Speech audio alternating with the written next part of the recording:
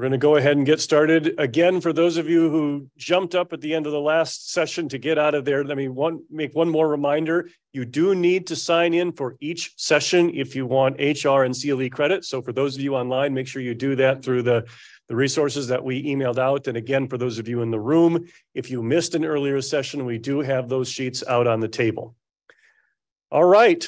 Last session of the day. It is good to see the room still full. Thank you for sticking with us through to the end.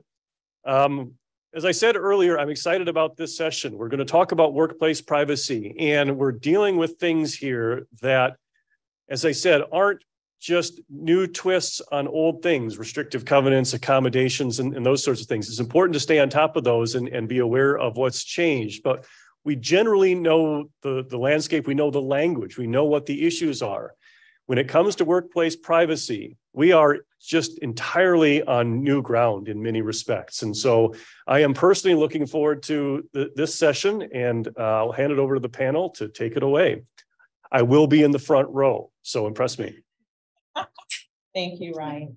Well, thank you all so much again for joining us. My name is Melonie Jordan. I'm a senior associate in the Labor and Employment Group at Dorsey Whitney. I come to you from Southern California. So contrary to Melissa's assessment earlier, the weather here is very different. Nonetheless, it is still enjoyable. And I have with me here, Cate, which I guess you can introduce yourself. Yep. Hello, I'm Cate Young. I'm a partner in the M&A group, and I am here today because I've been the general counsel of a few companies and also a privacy officer. So I am here to be your pragmatic, don't worry about it too much, we'll figure it out person. And I'm Ervin Carlson. I'm of counsel with the firm in our Des Moines, Iowa office. And I'm going to be talking about drug testing, which actually is an old thing with some new considerations. So I hope it's still exciting, Ryan, even though it's not a new thing that we know nothing about. So when we're talking about the term workplace privacy, this may come as a different or a new term to many of you, right? Some of you may hear privacy and think about, I guess, traditional privacy, right? In terms of, well, how much am I allowed to know about what my employees are doing when they're on the clock for me? Others of you, such as Cate and myself, when we hear the word privacy, we're thinking about your data. We're thinking about your social media. We're thinking about your devices and your employees' devices as well. And so what our panel today and Dorsey's larger working group of workplace privacy is seeking to do is to speak to both sides of those issues of privacy. Workplace privacy runs the gamut of issues. And unfortunately, we could take, or fortunately, depending if you're fascinated or not, but we could take a week to discuss what workplace privacy issues arise, particularly as we're navigating what changes have arose in the workplace within the last few years. The image on this slide actually is a pretty good depiction of what we're dealing with here as employers. You have a woman here who has a mask on. So she is in the throes of or having survived a recent pandemic. She's also working on a device. We're going to assume that it was company issued. It appears that she's working remotely as well. So she may have signed on to that company issue device by using her fingerprints and other biometrics, which we'll talk about today. So you see here in this image that there's a conglomeration of issues as well from a data perspective, but we also need to look at whether this worker was onboarded through a rigorous background check, which we'll talk about. We don't know her conviction history. We'll also wonder if she was subjected to some kind of drug testing. If so, is she in sunny California where we've had some changes, or is she in, sunny today, Minnesota, where we'll have some discussion of that as well. So when we're talking about workplace privacy, we want to encourage you all to take a broad view of what that term really means with respect to your employees so that you can stay on the right side of both federal guidance and state law that's coming down, which we'll talk about for sure. I think it's also important to note that this is important to your workplace culture as well. Employees are, at the end of the day, people and consumers. And we see that even us as consumers in our own right, we care about what companies are doing. We care about the products that they're using, how they're using it, and it's no different than your employees. They care about what you're doing with their data. They care about how much you know about them. they essentially wonder how much of you are in my business, essentially.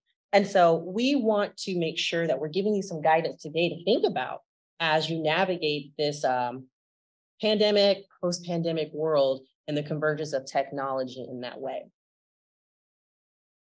So first we'll talk about background checks.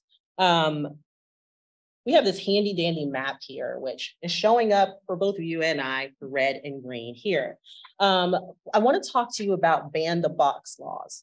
Now, you may have heard this term. It's also another way, a cheeky way, if you will, to describe fair chance laws. Now, fair chance acts have come down for a few decades now. I think Hawaii was one of the first states in 1998 to kind of initiate this Fair Chance Act. And essentially, they're designed to give a fair chance to those applicants who have a conviction history, such that you're not disqualifying them too early or considering a conviction that's not really related to the job position in which the person is inquiring about. And so you'll see here that these ban the box laws have now expanded greatly. And whereas they used to be primarily focused in the public sector, you're seeing here now that it's expanding quite a bit in the private sector as well. So statistics provided by the National Employment Law Project, they estimate that as much as 267 million people in the US live in a jurisdiction in which a ban the box statute has been enacted. To put that in context, that means that's 2/3 of the US population is living in a jurisdiction with this law, which means everyone in this room should be aware of the fair chance or ban the box laws that are in place, not only from a state level, but also in some local cities, such as, for example, San Francisco, they have their own ban the box law as well, or ordinance. So again, by 2021, public sector, it's ramped up and been adopted by 37 states, including the District of Columbia as well, and approximately 150 cities and counties. And then we see by 2021 as well, private sector employers are also subject now to ban the box laws, and that's been adopted in 15 states and in 22 cities and counties, which would include San Francisco as well. So one law that I wanted to point out for you all, the flag that's upcoming, is California's Fair Chance Act of 2023. And I say upcoming, meaning it's pending, likely that it may pass. And if it passes, it's going to expand the number of unlawful employment practices that are related to your assessment of an applicant's background. It would impact nearly every employer. So everyone needs to really be keyed into what this means for them at that recruiting stage. So for example, Section 2 seeks to amend California's version of the Fair Credit Reporting Act. We call that the Investigative Consumer Reporting Agencies Act.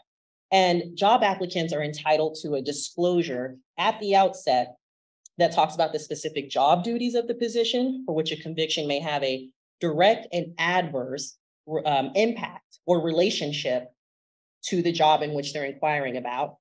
Or the notice should include all applicable laws and regulations that prohibit or restrict the hiring or employment on the basis of a conviction. So for example, if you're a bank or if you are an insurance company, there's laws that are also in place when you're dealing with these issues. The FCA of 2023 also has a ton of other prohibitions, such as can't have a job posting that states any limitation regarding conviction history. You can't have a job application that with questions that seek disclosure of conviction history, which to many of you, you're like, okay, that's old news. Thank you so much. But California makes that eminently clear. You also can't have an application that requires the applicant to share their personal social media accounts with you as well. And you can't take adverse action on the basis of an applicant's delay or even failure to provide specific conviction information to you. Now, you can still conduct a conviction history background check when existing law obviously requires that, but you need to defer that inquiry or that consideration until after extending the conditional job offer. This is important to note as well because California imposes civil penalties for violations by employers, which California, we love penalties. So I just want to flag this for you in case this law does end up getting passed. Now, some practical suggestions here. We would suggest that you ban the box across the board just leave conviction history inquiries off the job application. And to the extent that you're in an industry that's regulated by other laws requiring that dialogue, of course, abide by those laws. But at the outset, there's no need for them to disclose that on the application itself at the time. However, when you are dealing with someone's conviction history, you need to consider the time of that conviction and its relevance to the position. Is that correct? Oh, absolutely. I just want to rip off of this a little bit. I mean, many of you are probably in industries where background checks are required for one reason or another. You know, you're working with children, you're in healthcare, you might be dealing with sensitive financial information or controlled substances. And in those instances, when you have to do these background checks and you come up with a conviction that is potentially concerning, this is an opportunity when I've worked in the past to always work with someone else to sort of help in the analysis, whether it's another HR professional, whether it's your internal legal team, your outside legal team. We all come to these analyses and we all do our best, but sometimes we aren't fully aware and could have a latent bias that could impact our analysis. Also, you know, it's really important to take a look at factors and change circumstances. How long has it been since the conviction? You know, has the law changed, Minnesota, on convictions like cannabis, where maybe 3 months ago that was relevant, but in 2 months it might not be as relevant. And also think about whether there's changed circumstances of the applicant. And I say that in a sensitive manner because it's possible that someone has had a conviction and then has seeked sobriety and become sober. You may end up getting personal information in connection with reviewing background checks. And so my last and final pragmatic is anything that you learn should remain sensitive and confidential. Next, we want to talk to you about drug testing. Yeah, so this feels like a little bit of a detour, I think, on the privacy topic, sort of like Jack saying, why are we talking about the NLRB with non-competes? You may be thinking, this isn't AI, this isn't biometrics, but we really are talking about, you know, people's bodily fluids or parts of their body being tested for employment purposes, and it doesn't get much more private than that. So that's kind of how we fit this all in here. Excuse me. I love talking about drug testing policies and laws with our clients, particularly because I think it's sort of a sneaky way that people can find themselves in legal trouble. So I practice law. I'm licensed in Iowa. For those of you who have familiarity with Iowa law, we are not known as a robust employment law state. You know, you're not going to see us having paid leave on the map. We don't ban non-competes. You know, we're not banning the box, but Iowa for a really long time has had this very robust drug testing law. It's really complicated, and employers are expected, even by our relatively conservative Supreme Court today, to follow it to a T. And we've had some recent cases come down where it was kind of, the employer didn't follow the policy, no harm, no foul, but this Iowa Supreme Court said, doesn't matter, you didn't follow the policy. And then imposed liability. So I think this is a way that employers should be thinking about, you know, sort of those sneaky ways they can get themselves in trouble. This gets even more complicated as states start to legalize not only medical marijuana, but recreational marijuana as well, because as the states are doing that, more often than not, they're also amending their drug testing laws. And so you need to make sure that you're up to date with what those laws are so that you're not running afoul of them as your drug testing employees. Sort of as a final introductory comment, I think no matter what the policy is, whether it's drug testing, whether it's complaint procedures, whether it's discipline, we're always telling our clients, if you have a policy, follow it. And if you're not going to follow the policy, then don't have it or amend it or make it look, you know, write it in a way that you're actually going to follow it. And I think we're seeing a lot of that with drug testing right now, particularly with regard to marijuana. We're getting calls and having conversations with clients who are saying, what should we do? Our policy says we're going to test for marijuana. We don't really care. We're not going to take action. Is it okay to just leave it in the policy and we'll just not pay attention to it? In some states that may be okay. But for example, in a state like Iowa, where employers are explicitly required to say what they are testing for, if you're not testing for marijuana, but you say you are, that's a technical violation. And who knows what the Iowa Supreme Court would do with something like that. So I think these are all good considerations sort of as we're moving to the next phase of drug testing in the workplace. Just a little bit of history. When I was preparing for this, I found out that employer drug testing dates back to the Vietnam War. It was essentially implemented by President Nixon and has obviously had prominence since then. With regard to marijuana specifically, which is what I'm really going to focus my section of this presentation on, this is just some statistics from the Quest Diagnostics Drug Testing Index that just shows what positive marijuana testing rates are really going up in the workplace as marijuana becomes legal in more states. That doesn't mean, and I'll talk about this more in detail in a minute, but testing positive for marijuana doesn't mean that 4.3% of workers were high on the job. And that's the difference between the presence of THC and the presence of non-psychoactive cannabis metabolite, which I'm going to say NCM because that's a mouthful. So the growing trend, and we've seen this in California, it's on the horizon in California, it's also coming up in Oregon, is these laws that say you can no longer test for the presence of THC in employees. You can only test for the presence of you cannot do NCM testing. You can only test for the presence of THC. The issue is someone ingests THC, whether it's an edible or they smoke it or however it gets in their body. And then after their body metabolizes it, this non-psychoactive cannabis metabolite stays in their system for a period of time. Traditional drug tests would find that as a positive test. So someone who's not actively impaired, someone who may have ingested marijuana weeks ago is still testing positive at work. So those kinds of tests do not test for an active impairment or whether someone's under the influence. And the trend, it's a slow growing trend. I don't expect this to be, the law in Iowa next year by any means, but the growing trend is you can't test for NCM anymore because it's not showing an active impairment in someone. So that's kind of the cutting edge part of the drug testing topic. And then I've got some just, notable employers that have just abandoned testing for marijuana altogether, sort of based on the idea that it's difficult to test for active impairment. So Colorado and Washington were the first to legalize recreational marijuana in 2012. It's now legal in many states. Usually it's for people who are 21 or over. In all of these states where recreational marijuana is legal, employers are not required to allow people to smoke pot at work, to deal drugs at work, to grow pot, in the basement of work, whatever it is.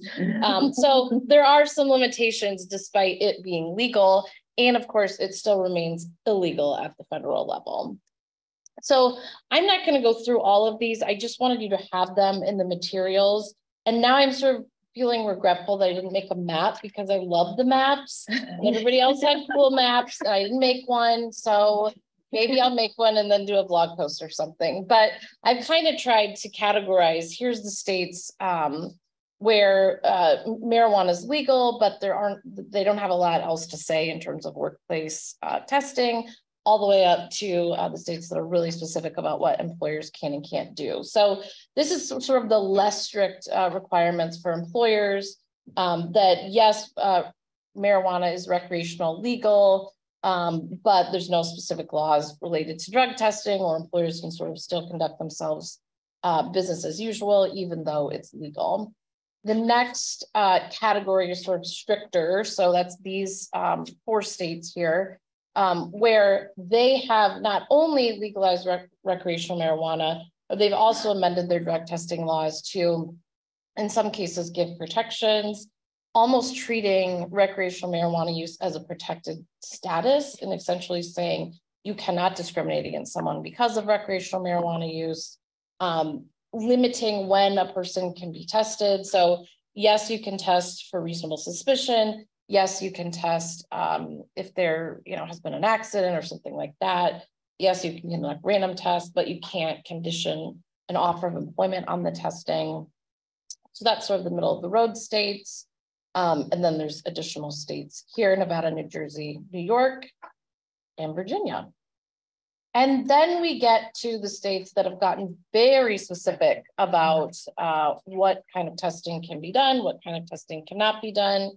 I don't know that Minnesota is necessarily unique, or that I'd put it in the strictest category, but it did, they did add a lot of detail when they legalized recreational marijuana this year. And all of you in the room, I presume, are working in Minnesota. And so I wanted to spend a little bit of extra time on Minnesota. So last year, if you'll all recall, the state legislature literally accidentally legalized marijuana in an edible form. So gummies, foods that you could buy.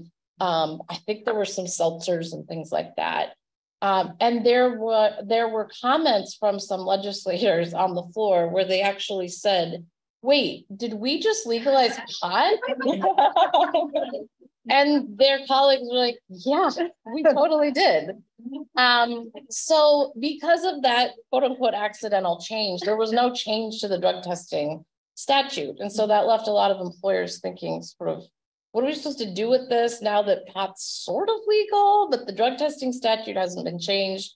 So they fixed all of that. And, I don't live here, I don't follow Minnesota politics, but seems as though this was much more intentional this year than it was last year, not only legalizing recreational marijuana, but also changing the drug and alcohol testing in the workplace and the Consumable Products Act together. So there are some exceptions. Again, you can read those, but generally employers in Minnesota can no longer screen applicants for marijuana use as a condition of employment, again, unless it's required by federal or state law. So kind of those licensing things that Cate was talking about. Employers cannot discriminate against applicants based on positive tests. But like in some of these other middle of the road states, employers can still test for reasonable suspicion or random drug testing. I would tell you on the random piece of it, if you decide, okay, marijuana is legal in Minnesota, but we still want to, we don't really want to employ people that use the drug, we're going to do random drug testing. Make sure it's really random. I worked on a case once before I joined Dorsey, actually on the plaintiff's side, the dark side of employment law. And the employer used a third-party vendor to select random people to be tested. It devolved into this whole case about statistics and things that sort of made my head spin, but ultimately it wasn't a random test. And we ended up successfully settling that case and winning the case at trial and then settling afterwards, because the test wasn't really random. So that's just another example of where employers can just really get themselves into trouble. So be careful about those kinds of things.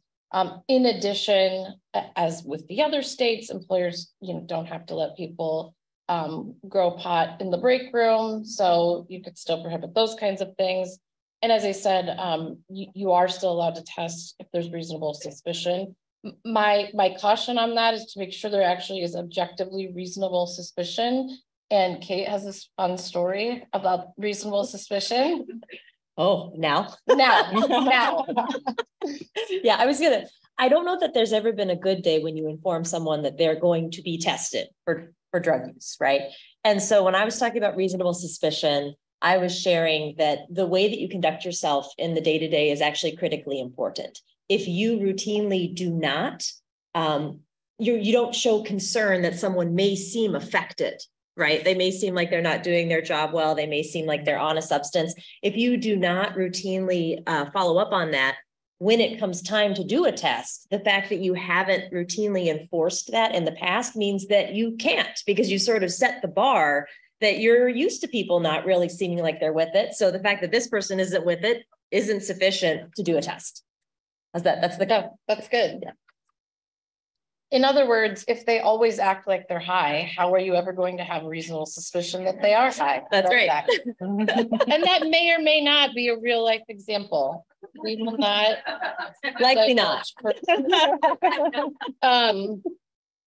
So the last kind of thing I want to touch on is very specific to California. For those of you who have employees in California, I will send you to all of our lovely colleagues there to sort of help with those nuanced laws. But I just find in, my sort of nerdy sense of geeking out over drug testing laws, I find the new testing law in California to be really interesting. And I think this is going to be the new trend. Again, not in the next year or two, but in the years ahead. I think this is sort of the next frontier of drug testing. So essentially in California, effective in January, employers will not be permitted to test for the non-psychoactive cannabis metabolite. So you can only utilize testing that checks for current impairment. The reason why this was passed in September of 22 and doesn't take effect until January is because that type of testing that tests for current impairment of marijuana is not, there's not a lot of it out there and it's pretty expensive. So it exists, you can do it, but it's just not as economically friendly as the other testing. And so the idea was, I think in theory, to sort of give the market a little bit of time to start developing these tests and mass producing them and making them more affordable and accessible to employers. I think the obvious other impact of that is that employers will decide it's not worth, we're not going to pay for those tests. So we're just not going to test altogether. I have to believe that was probably part of the thought process and the calculation in passing that law as well. But that again seems to me to sort of be the new frontier. Is I'm willing to bet that these are the laws we're going to start seeing as recreational marijuana just becomes legal in more and more states. Again, there are exceptions to the California law. The state of Washington is going to do the same thing effective in January. They gave employers less of a runway, so that was passed in May of this year. But you will no longer in the state of Washington be able to test for that non-psychoactive cannabis metabolite for employees, again, with exceptions for certain industries. So practical considerations, obviously, last year when I was here at the symposium, I got to speak with a couple of our benefit colleagues about remote workers. We're all still talking about remote workers, what the state's policy, what the state's law is on not only the legalization of marijuana, but also what the state law says on drug testing is important. So beware, where are your workers and what are the drug testing and drug laws in those states? What will you do? Again, if you have a policy that says we will do X if a person tests positive, then you need to do X. And if you're not going to do that, revise your policies to be a little bit more updated, modern, however you want to say that. Figure out if you are required to test because of a federal contract or because you have some sort of licensing requirements where even though the state says you're not supposed to test, that you fall into one of those exceptions or one of the industry exceptions. The other really interesting thing that is sort of the other hot button topic on this one is I've been talking to a lot of clients who are essentially saying we can in our state test for the presence of marijuana. If we did that and made employment decisions based on that, we wouldn't have any employees because everybody's doing it. So that's another thing to think about. I mean, even if it's not legal in your state, if you feel like that would have an adverse impact on your ability to hire employees and you don't see it as it's not sort of presenting itself as a safety issue, then maybe just as sort of a modernization effort, you want to drop testing of marijuana. Do you have other practical I was just going to rip off of that, right? We're at work to work. And so long as we're working well, we're working well. I I personally find drug testing invasive unless it's necessary. And so really focusing on other metrics about timeliness and making sure that you're meeting your performance goal and encouraging managers to come to you proactively when they start to see a concern with an employee is going to be an effective way for you to manage using your existing policies that you have in your manual rather than having to rely on testing when you have an intervening event. Great. So let's talk about biometrics now. When you're hearing that term, you are probably wondering, what is it? And different state statutes define it differently, but essentially it can be boiled down to unique physical characteristics used for automated recognition. And that would also include the data that is derived from those automatic measurements of those characteristics. So sometimes you may see a state statute that refers to it as a biometric identifier. And sometimes you may see a state statute that refers to it as biometric information as well. Sometimes they may use it interchangeably, but nonetheless, they're talking about that broad category of biometrics. Biometrics includes, from a practical standpoint, your fingerprints, a voice print, your hand scans, face geometry, a palm print as well, and your retina or iris scans. We've seen employers use this in a variety of different ways. You can use it through timekeeping measurements. So, for example, you may have a workforce that can clock in using their fingerprint. I've seen that a bit. You can use it to track productivity. So you can have a workforce wearing wristbands or other wearable devices that would track the employees on the job and provide haptic feedback while that's occurring. You also use biometrics for, safety and security reasons, inventory management, loss prevention and quality control. So for example, authentication purposes. Going back to that image that we saw earlier of the young woman with the mask on, biometrics would be implicated there if there was some kind of fingerprint scanning going on or iris scanning such that she would access her employer's workplace or even the device at hand as well. I know, for example, at one of my previous workplaces, we actually did scan our thumb to enter into the building as opposed to having a badge. For those employees whose thumbprints were compromised in one way or another, they also had a badge, but generally everyone used their thumbprint. So that's an example of going in and out and accessing physical facilities. And also, again, I mentioned access to company-owned devices. So why would employers use this in the first place? Many of you may be wondering that, right? Some of you, this may sound very Orwellian, very, very spooky.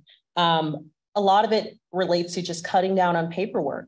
A lot of it just reduces, human error as well. And especially as it relates to timekeeping, this allows employers to detect wage theft issues as well. So it's actually very helpful for rebuttable evidence to show that, hey, you said you clocked in at this time. Well, actually, your fingerprint, it's very clear. It's no one else but you who clocked in at this time instead. So it's very helpful in that way.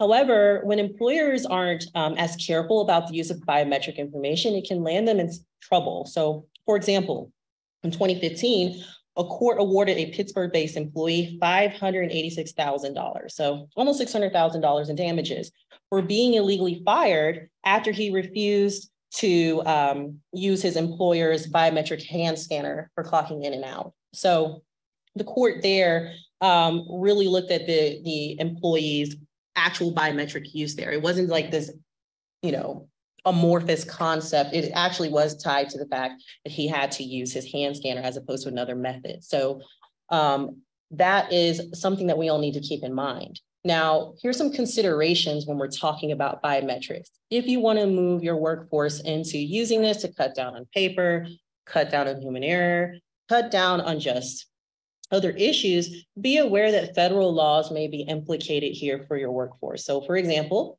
HIPAA, Health Insurance Portability and Accountability Act, it addresses the requirements for protecting the employee's individually identifiable health information and their protected health information. So obviously, if you're using their iris scans, information about their palm prints or hand prints, that could implicate HIPAA in certain circumstances. GINA, the Genetic Information Non-Discrimination Act. This prohibits employers from requesting, requiring, or buying an employee's genetic information or that of their employee's family member as well. Title VII, that could be implicated as well. Someone may have a religious objection to the collection of their biometric data. The ADA, American with Disabilities Act, this prohibits employers from discriminating, obviously, on the basis of your disability or of a disability. So if an employee is unable to provide a finger, hand, eye, or face scan due to a disability, the employer should reasonably accommodate that employee. So that's something you should be thinking about. And then, of course, the Fair Credit Reporting Act, FCRA. This imposes certain requirements and restrictions on employers conducting background checks, which could come into play when employers are running the background checks on fingerprints, for instance. Other consideration for those employers who are multinational employers, those who have operations in other countries, particularly with those who have employees, customers, or business operations in the EU, you need to consider the GDPR.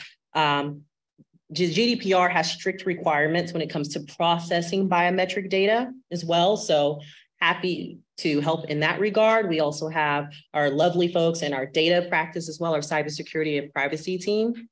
We have a breadth of experience in helping employers navigate those issues. So I want to flag that for you as well. You also need to think about your city and or state laws and ordinances. There's a plethora of them and they vary, but generally they can be distilled down to these common themes. One, offer some form of notice to the employees that you are using biometric data in some way, shape, or form. Put them on notice, let them know. Also, a lot of these laws are asking that employers obtain clear consent, most often in writing. We would advise always in writing, please. There's also restrictions from a lot of these laws on the sale or lease or other disclosure of biometric information as well. In the employment context, that would most often focus on disclosures as it relates to your vendors that you're using. So if you're using a timekeeping vendor and then you're tying that to someone who runs your pay, then that vendor as well needs to be on guard, and there needs to be restrictions in place for that vendor agreement. A lot of these laws can also have the common theme of confidentiality, the retention of data, and then appropriate disposal standards for the data as well. So a couple of laws I wanted to flag for you, both at the city and state level, just so you're aware, first would be the California Consumer Privacy Act, or the CCPA. Sometimes you may hear the CPRA, California Privacy Rights Act, which just amends and in some circumstances supersedes the CCPA. The CCPA is going to be implicated. It applies to employers as of this year. So if you're not thinking about it, you should. This is, of course, assuming that the CCPA applies in general to your business overall. So for those employers who have had to deal with the CCPA in the consumer context, you now need to be aware of that in the employee context. And as it relates to biometrics, the CCPA defines personal identifiable information to include biometrics. In fact, the CCPA also sections out sensitive personal information to include the biometrics. So if you are dealing with the CCPA, you need to make sure that you're providing a notice to your workforce, which would include your employees, independent contractors, those individuals, beneficiaries to the extent that you offer those benefits to them. And we can get more into that. But that's something I want to flag for you, because a lot of employers will come to me and say, I want to comply with the CCPA because they read, about it in some blog somewhere. And I'm thinking, well, what does that mean? Because it's very, very broad consideration. And as it relates to your use of biometrics, we really need to talk about that. Illinois, many of you may have heard of BIPA, Biometric Information Privacy Act. Our firm has certainly dealt with litigation relating to that. So you'll definitely need to be in tune with that and make sure you're staying on the right side of it. Of note here, this year in 2023, the Illinois Supreme Court held, had two important holdings that are applicable here. One, individuals have 5 years, not one, after an alleged BIPA violation to bring claims under the statute's private right of action. So now the statute of limitation reaches back, in my opinion, eons. And so, be aware of that.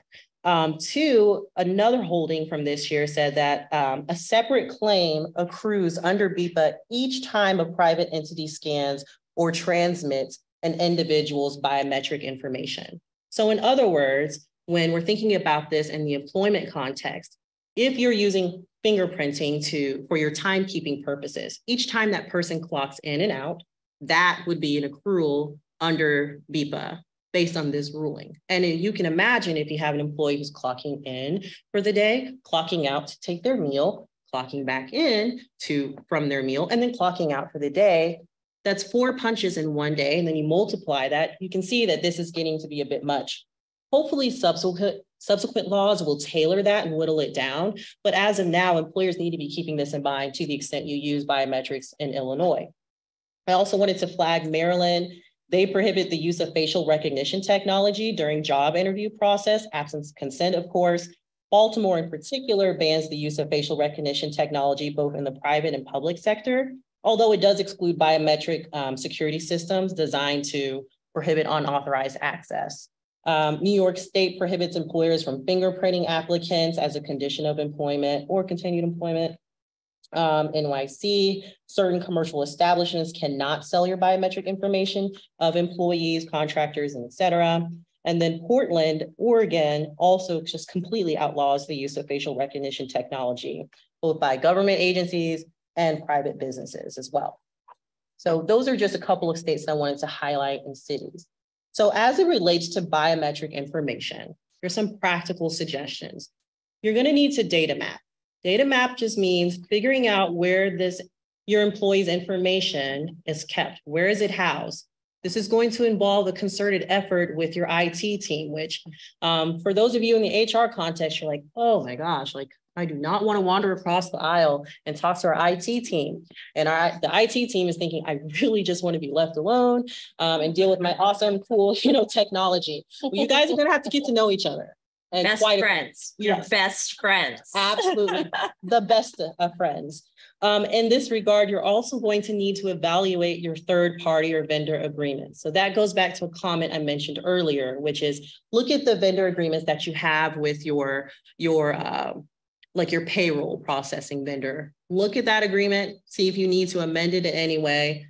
Talk to us, we're happy to help you in that way. You're going to need to provide notice and obtain consent to the extent that you want to use your biometrics. Obviously, this all means that you're drafting a written biometric data policy. Plug it into your handbook, as my colleague Heather mentioned earlier, and be sure that you're fleshing out accommodations that you'll make as well. This will go into multiple sections of your handbook. So it's very clear that you are staying on the right side of the law here. This goes without saying, but you're going to need to safeguard the data as well. Just like you safeguard any other information you're getting from employees with their, social security number, everything else, lump that right in there. You need to keep it safe. Properly dispose of this. This goes back to personnel file, record keeping. You can't keep that stuff in perpetuity. You need to have certain limitations on it. And we're happy to talk to you about how long you need to keep it, depending on what jurisdiction that you're in. And then, of course, you need to train your employees who are dealing with this information in the first place. You can't think that just because this is so new, it's so amorphous, I can treat this haphazardly. No way, because as we're seeing, especially in states like Illinois, we're accruing our causes of action here. You have some practical suggestions? Just a couple of jump ins. Part of the reason that IT is your best friend, and I'm going to say best friend one more time, as it relates to this, is because they've probably already done some or most of this work for you. Mm-hmm. If you want cybersecurity insurance, you've done some data mapping. If you are PCI compliant, if you take credit cards, if you're trying to be SOC 2, you've done some data mapping already. So the work is started. I've also never had an experience where it's completely done. And so you do have to ask around to say, does anybody have anything weird in their desk? You probably do it in a more formal way, but there almost always seems to be a little bit of stuff left somewhere. So it's always good to be comprehensive when you're asking questions. And then as with all of these written notices, they're only as good as how they are received. And I have been fortunate to receive feedback from folks on the floor, from my HR teams, like, this is great legalese, Cate, but I'd like some English, please. Mm-hmm. So before you launch anything, have a few people read it to make sure that it makes sense to everyone, not just to your legal team. Absolutely. Thank you so much. Mm-hmm. So the last topic that we want to discuss is AI. And I just find this very, very fascinating. Mm-hmm. So I will contain my excitement. Those of you may not share that with me, but I just find it super fascinating as it relates to the workplace. Mm-hmm. So I think the next video clip that we're going to show, it illustrates how this current government is paying attention to AI and its use by employers. The current chair of the EEOC, Charlotte Burrows, she's spoken a number of times about the EEOC's prioritization of how employers are using AI. This prioritization is not unique to the EEOC. It's also something that's been echoed across the board by other federal agencies, which we'll talk about. And it's also been echoed, of course, by the White House. We're seeing it trickling down to state legislation, which we'll discuss as well. And then we'll talk about more practically, what does this look like for those of you who want to incorporate or who already are incorporating AI when managing your workforce. So let's hear a little bit from Ms. Burrows. Other than predictive AI, generative AI, I think is not, generative AI, I think is not really being deployed yet in the employment context yet. But by some estimates, as many as 83% of employers and up to 99% of what's called the Fortune 500, so our largest companies, are using some form of automated tools to screen or rank candidates for hire.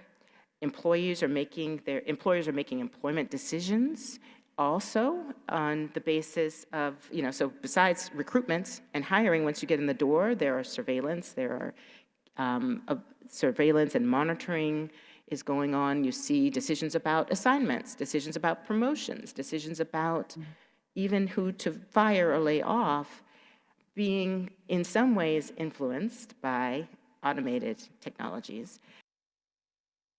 So she kind of lays out, this is the EEOC's and the overall government's understanding of how AI is being used. And she then goes on to discuss how they're honing in and pulling that in to their analysis when it comes to claims under Title VII and other laws that we'll talk about shortly. But I think it's important to note that, like Chair Burrows said, that generative AI is, I would disagree with her. She says it's not yet. I would say that it's not typically used in the employment context, because I've seen discussions where employers are contemplating using it for generating performance evaluations, for example. So kind of sliding it off and delegating it to generative AI in that way. I think it's also important to step back and make the distinction between generative AI and then traditional AI as well. And I want to emphasize that our discussion today focuses more so on traditional AI, because again, as Chair Burrows said, and what I'm adding to that is generative AI in the employment context. We're still waiting to see how exactly employers want to incorporate it when it comes to managing their workforce. That's an important distinction as opposed to the employee's use of generative AI in performing their task, which this presentation does not address, more so because that deserves an entire other half-day CLE discussion as well. But today we want to speak to you about the use of traditional AI and how the employers are using it on their side when it comes to recruiting and onboarding and managing the workforce as well. So how are employers using AI? Well, employers have been using AI for quite some time, right? Many of you may be employing it for the use of scanning your resumes, for example. So for those employees who upload information through, I don't know, LinkedIn or wherever, there may be an outside vendor that you're using who is scanning the resume for certain keywords. And you're scanning it because you want to speak to those employees who have certain words that are coming up on their resumes, or you're fleshing out those applicants who have certain terms that you don't want, which we'll talk about why that may be a little problematic in a little bit. But aside from actual resume screening tools, a lot of employers are using it for personality and aptitude tests when administering it through the interview process. We're all in a remote workforce. You've heard that term quite a bit today and for the last several years. And so a lot of the recruiting and onboarding has taken place remotely through video interviews and whatnot. And so there is software that allows employers to analyze an applicant or a candidate when they are interviewing via Zoom or Microsoft Teams or whatever. And some of the employers have taken to using AI through the use of self-help chatbots. So to the extent that you have a prospective candidate who is interested in the position, sometimes they'll use the chat box function, which you've all pretty much seen on many, many websites. They'll use that in the employment context to just kind of answer one-off questions about the position or about the company in general. And then also when it comes to onboarding, they're using AI to skill map. So figuring out what this person brings to the table and where they would fit in most appropriately. And once that person is hired, we're seeing AI being used by employers and managing the workforce. So obviously through safety and protection reasons, I've seen reports from certain hospital systems, for example, who are using certain badges that can tell you how, for example, when nurses are walking around on the floor, where they are at any given point within the hospital, that hospital cited reasons for using that to include guarding against I guess like active shooting issues that they had dealt with in the past. So now they can tell where their workforce was at the moment that something like that arises. Also, you can use AI to track employees' productivity. So you all may be Amazon customers. Shout out to one of my friends who's here from Amazon today, but she may know that on the line, Amazon can tell you, and we as consumers can often see, okay, your order has been filled and it's ready to go almost, immediately. Well, you can also see the process by which those materials are being moved through by the employees and how quickly they're going. You can also, again, use it through skill mapping. You have performance management as well. And then you can also use AI to determine succession planning. You may have seen reports through newspapers where you're seeing, or other news articles if you don't read actual papers, but succession planning in terms of, okay, is this person likely to stay here or likely to leave? There's been those discussions as well. So you now know how you can use it, and you may know what, if you are using this, that is considered AI. So what are the legal risks that are involved with this? Well, you can implicate claims under the data privacy laws. I want to highlight the CCPA because I'm from California, and the CCPA talks about data privacy in general. So you want to be cognizant of the fact that this may fall under that. You may see the use of AI implicate wage and hour claims as well when it comes to verifying somebody's time records. But more importantly, or not more importantly, in addition to dealing with someone's meal and rest period claims as well. So for example, if someone feels that they're being monitored for like productivity in some kind of way, they may feel a pressure to avoid taking a rest period or a meal break, which can garner penalties in many states, including in California. There may be labor claims to the extent that there may be inadvertent chilling of protected activity as well under the NLRA. Shout out to Jack for his discussion earlier. There could be obviously claims as it results to bias from under the Americans with Disabilities Act as well. So to the extent that someone has their video interview analysis, if the software is looking at the individual's facial expressions, right? Or if they're looking away or not maintaining eye contact, there's a variety of reasons why someone's not maintaining eye contact. It could be to a disability, it could be cultural reasons. I also want to put a plug in for Coded Bias. It's on Netflix. It discusses the work by Joy Buolamwini. I don't want to disrespect her name, but she's an MIT scientist, and she developed the groundbreaking work that showed that some of this software was more easily able to analyze the face of lighter skinned men as compared to darker skinned women. Obviously, this kind of bias would carry over into the employment context, which could again bring up claims for Title VII issues, BIHA in California, you name it. So you really want to be aware of what your technology is doing. And of course, you have your traditional privacy claims, such as in California. So I'll quickly run through some state legislation that's pending and enacted. Those states that are in orange has pending legislation that deals directly with AI in the employment context. Enacted legislation is in blue that deals with AI in the employment context. Those states that are in red have enacted legislation, but it's unclear if it applies in the employment context. And then those states in green have, again, pending legislation. It's unclear if they have legislation or if that legislation applies in the employment context. Federal agencies, like I noted earlier, this is on their radar, should be on your radar too. OSHA, EEOC, the White House also issued a request for information from employers on this. This has been going on since early last year, so we expect to see more and more guidance come down. And so for practical considerations, if you want to use AI or you just found out today, hey, I think I'm actually using AI now that you've defined it that way. Be aware that AI in the workplace, it's governed by several different kinds of state and federal laws. Be aware of privacy laws, be aware of data security laws, be aware of anti-discrimination laws that might be in play. If you're using these tools, we encourage you to conduct a bias audit as well. I talked about the kinds of bias that might arise. The information that's input is the information that will come out with these tools. Those who are developing it have a bias, and therefore the way that they're being used may inadvertently or disparately impact some of individuals who are within the protected classes. So you need to examine the quantitative metrics that are associated with it. Provide notice that you are using this both at the recruiting, onboarding, and management stage. And of course, draft a policy that addresses it in those processes as well. You have final thoughts? I think you said it all. Okay. Well, thank you all so much. All right. I'll just echo that. Thank you all very much for coming. We appreciate so many of you in the room sticking with us. You know, we're just grateful for the opportunity to have these conversations with you from front to back. We hope they continue. Feel free to reach out to us. Feel free to keep talking to each other. There's so many things here that are developing as we speak. I don't recall who said it. I think it was Heather.